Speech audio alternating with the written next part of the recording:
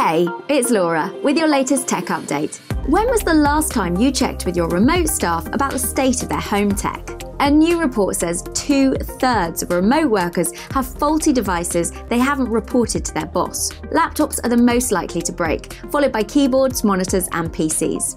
Most damage is done by food and drink spillages. It's playing havoc with their productivity, so why don't they report it? Because they're scared of getting into trouble. 4 out of 5 people continue to use their device if only a few features are affected. A third will swap to their personal device instead. This is a problem, as it opens up your business data to new security risks. Personal tech might not have all the security measures a work device would.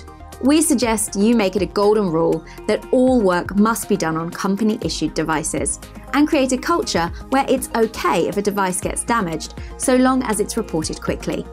If you need any help choosing the right technology for your team or creating a new policy, give us a call. That's your tech update. More next week.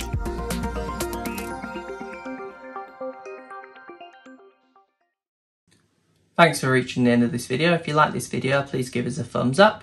If you'd like to see more content from us, please subscribe and hit the bell notification to be kept up to date. If you'd like to hire us for a project, please head over to hamiltonsystems.co.uk and click the Hire Us in the top right hand corner. Also check out our insights. We continually have educational content to keep you informed. We'd be happy to hear from you. Thank you.